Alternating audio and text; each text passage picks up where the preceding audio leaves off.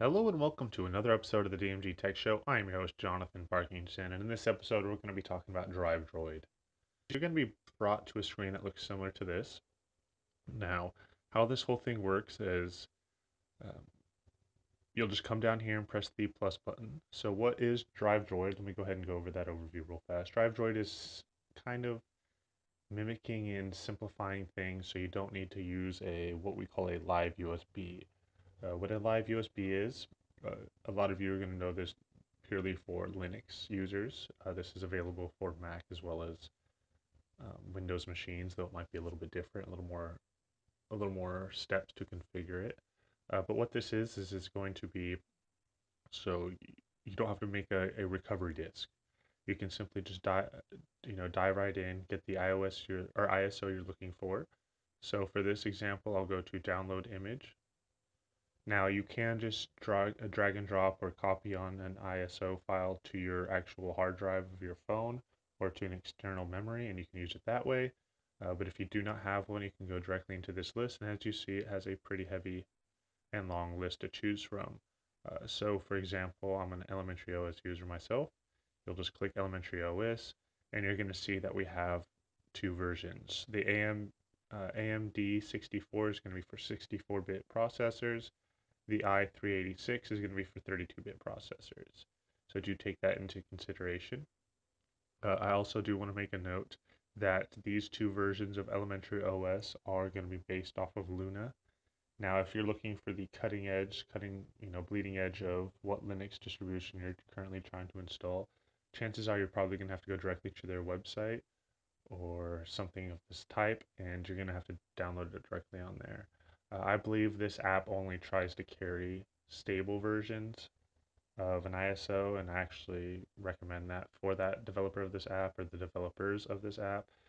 Just will save a headache later on down the road when users are complaining it doesn't work, when it's really not the app that's not working, it's the ISO that's having, problems. Your keyboard doesn't work, your touchpad, something. So that's pretty much going to be how you can do that. Now, obviously, Ubuntu is going to be the big one. So when we go into Ubuntu, you're going to see there's a longer list to choose from.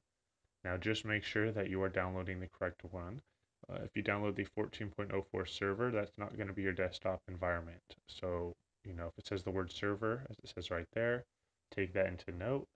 That's going to be for people that are more tech users, I guess, a heavier tech user, people that like to be an administrator and run server type stuff. That's going to be for you.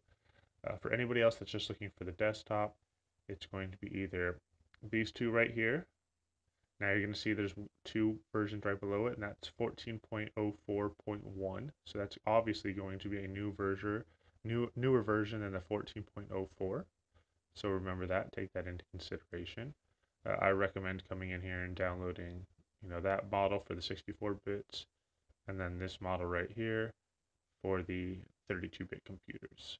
For anybody using a Chromebook, specifically like the Acer C720 or the HP Chromebooks, as I do other videos on that, you're going to do the AM64. You're going to do the AMD 64 on everything.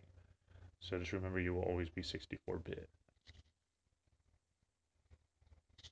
Now we're going to back out of here. Now, as you see, I already have a elementary OS stable AMD 64 from 2013. So that is going to be the Luna.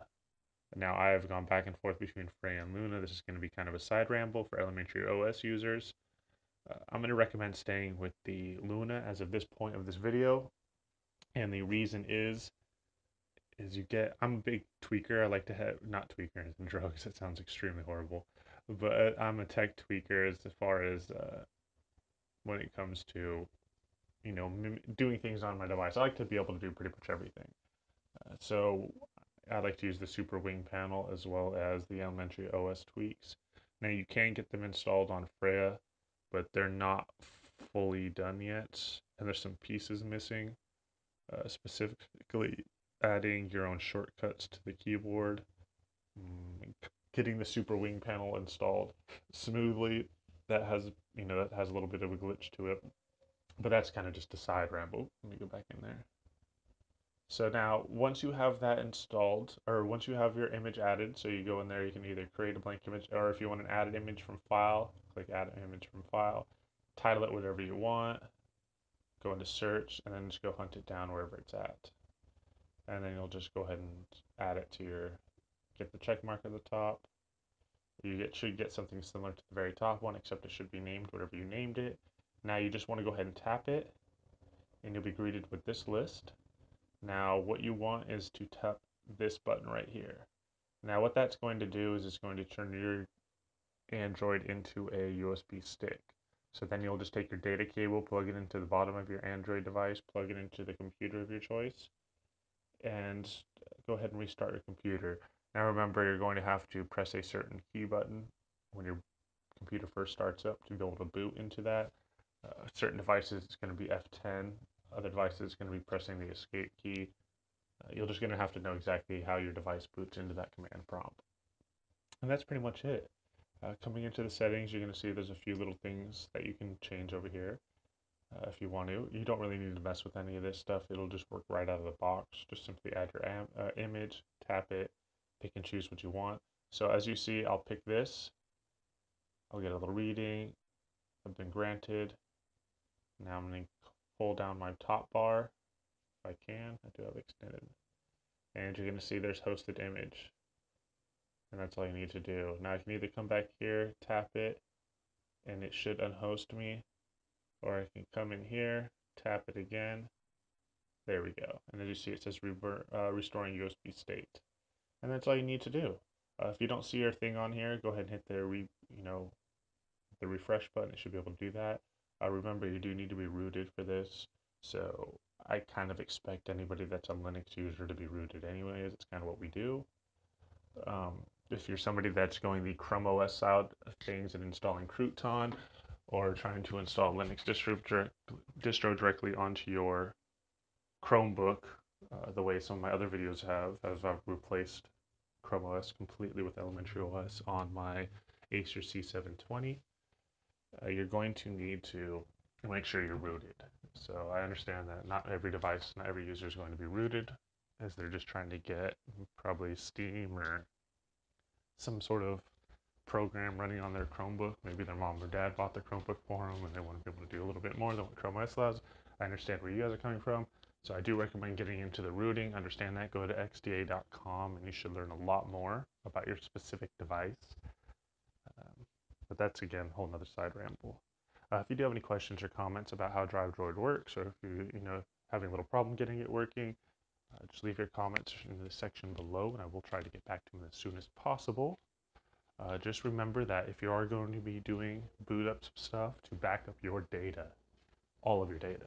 So that's either going to be putting it in the cloud or put it onto an external hard drive that you're not going to touch. Because if you're going to get, you might run into a problem where you might not have your computer working for, let's say, 24 hours, 48 hours, worst case scenario. Don't freak out.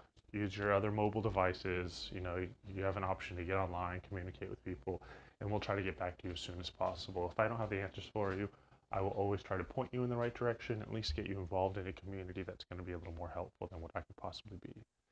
Again, thanks for watching. Don't forget to subscribe, and as always, see you guys next time.